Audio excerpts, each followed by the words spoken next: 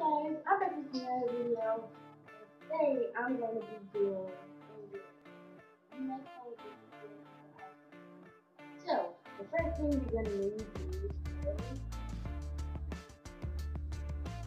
assistant, and she's going to be talking while I do the cooking because you don't want spittle in your food. So Here we go, guys. So Zoe is doing angel eggs today, and she is cutting the eggs in half and putting the yolk in the bowl. So she's going to cut the egg in half, and notice that she has a butter knife for safety. She doesn't have to have a sharp knife. I mean, it's just an egg.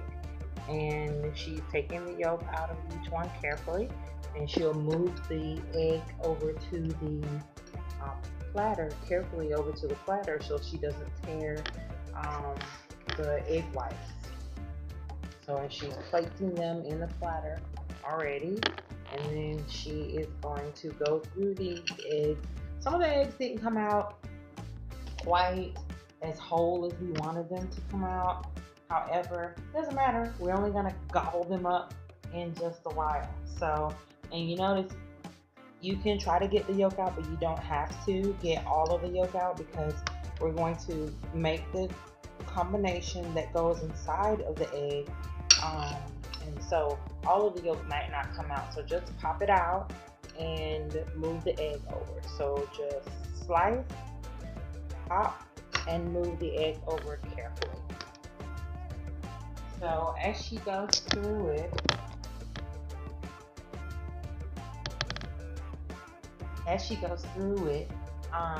she is going to keep doing the same process of taking the yolk out, showing the inside of one of the white. And so your end product will look like that. And it's fine. You don't have to get it all cleaned out because we're only going to fill it up momentarily. And here we have an egg that did not peel so greatly, but we can still carefully take out the egg yolk and carefully place it over here, and it'll be just fine on our platter. So we have about about a dozen and a half of eggs. And so you know, since we're cutting them in half, if we had 12 eggs, 12 times 2 is 24. We'd have 24 angel eggs to prepare. So we have maybe about 30 or so angel eggs that are going to come out. And it's just good for a nice appetizer. We're having a light meal tonight. We're having broccoli and shrimp with shrimp scampi sauce. And so we're going to have these um, appetizers before we get our meal. So we should be fine throughout the night. And guys, angel eggs are some of the easiest things to make. I mean, you just need to get, some eggs, boil them, and then do what Zoe's doing. And then a little harder part is I don't know whether she's gonna tell you the secret ingredient on YouTube. Maybe she'll let you in on the secret ingredient. But we're going to use the ingredients that she's gonna tell us in a few minutes once she carefully continues to take the yolk out. So she's taking the yolk out. We have about 5 more eggs. Notice how, even though it's a butter knife, she moves her fingers before she puts down on the knife, just to be extra careful. And 4 more eggs to go, and slice. And remove the yolk, and place the egg white. Remove the yolk, and place the egg white. Okay, so 2 more eggs after this one. So it's quite a quick process, and we'll show you in just a few moments. We'll have almost a whole platter full of the angel eggs. And guys, this platter, we got it for like a buck at Walmart, or you can go to the Dollar Tree or the dollar store. You don't have to get the sophisticated glass, porcelain, or whatever kind. It's just a plastic tray. They have all colors. The Dollar Tree is amazing for different colorful stuff and festive things. They have gold, silver, yellow, red. So now we're done. Zoe's gonna wash her hands right quick. She's gonna rinse off the extra egg yolk that she's got there. And then we'll show you the ink, and she's going to clean her area as she goes. So she'll get her saucer that she was cutting on and her knife and take it over to the sink. And then she'll get her spoon and rinse her spoon so she can prepare the mixture for the inside of the um, egg whites. So we have our first ingredient is pepper. So she's going to show you the pepper. We have ground pepper, black pepper. We love McCormick's. Yes, there are knockoff brands and different things like that. But guys, if you're going to be in the kitchen, you need to. I'm not trying to say anything about great value, but there is a slightly different taste. I mean, whether it's a different company or whatever, but we use the name brand McCormick's. That's the best. Next, we're going to use Morton's salt, and we're going to also use mayo, and we use nothing but the best. We use Hellman's real mayo. Said it brings out best. Yes, it does in these English. And then we're going to use French's Classic yellow mustard. Only the best, guys, not the knockoff kind. And last but not least, we're going to use the classic sweet relish, and it tastes awesome.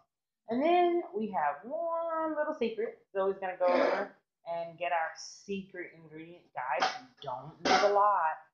Don't tell everyone your secret, but there's a little twangy taste to the things, so we sprinkle just a little bit of sugar on it. So we'll move that over, and at the end, after we're done mixing, we will put just a sprinkle of sugar there. Okay, so Zoe's going to get the mayo first. She's going to get the mayonnaise, and you can see her egg yolks in the bowl. And she's gonna get the mayo, and she's gonna put 3 large scoops of mayonnaise inside.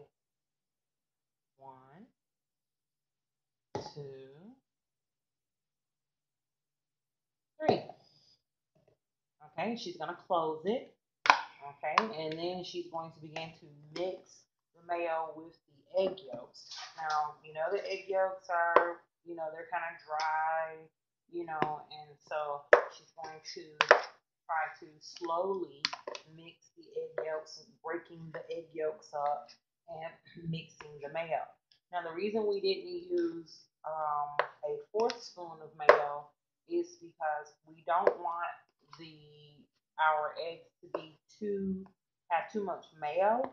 You can always add more, but you can't take the mayo out. So always better to go less, and then if you need more, you can test it out. So the next thing, she's going to sprinkle the sweet relish inside of the bowl. And why do we do that next? Because there's a little liquid in there. She's going to just kind of pour it slow. Okay, now. And so you kind of just judge it. And if you love sweet relish, then you're going to want to put more. She's going to start mixing it now. There's a little liquid that is in the sweet relish, so it makes the mixing process a little bit better. And as she's going through, she's going to make sure that she breaks up all of the egg yolks. You can see if the egg yolks are still whole or not. Might have been a good idea for us to maybe crush them with a fork or something, but you can pretty much do it with the spoon. So she's gonna break it up there, and then she's gonna make sure she gets on the side and gets all of the egg yolk in there. So then we're going to put several dashes of pepper inside. I'm gonna put several dashes of pepper all around, so we can just shake, shake, shake. That'll be enough. And 1 squirt of mustard. Guys, if you know about mustard, sometimes the water separates out on top of the mustard. So make sure to shake your mustard before you open it. And then once you open it, give it a good squirt inside. Basically, we use this for a little, there you go, that's enough. We give it a little contrasting flavor, but we also give it a little bit of color, that extra color that we have there. So once we're done with that, we're gonna put a small dash of salt. Guys, she's gonna put it a little bit in the palm of her hand, and then she's just gonna sprinkle it. We don't want to definitely use too much Morton salt. So if you get too much, like we have, you just take a little sprinkle out, take the sprinkle out and sprinkle over 1 and 2 and maybe 3 little sprinkles and dump the rest in the trash. Okay, we don't. That is real salt. Yes, this is and your real heart salt. cannot take too much salt. Right. And our last ingredient, we're going to use a little bit of sugar.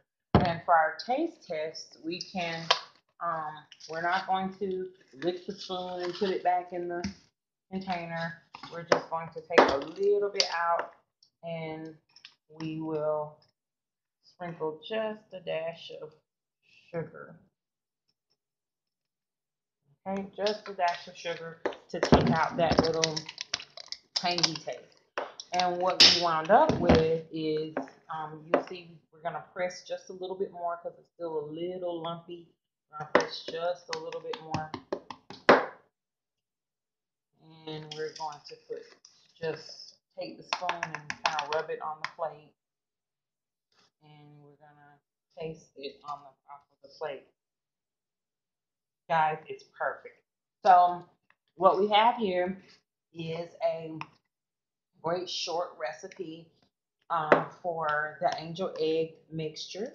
And now you take the mixture and you carefully, maybe we'll get a smaller spoon, and you carefully add the sauce into the center of each one of the egg whites.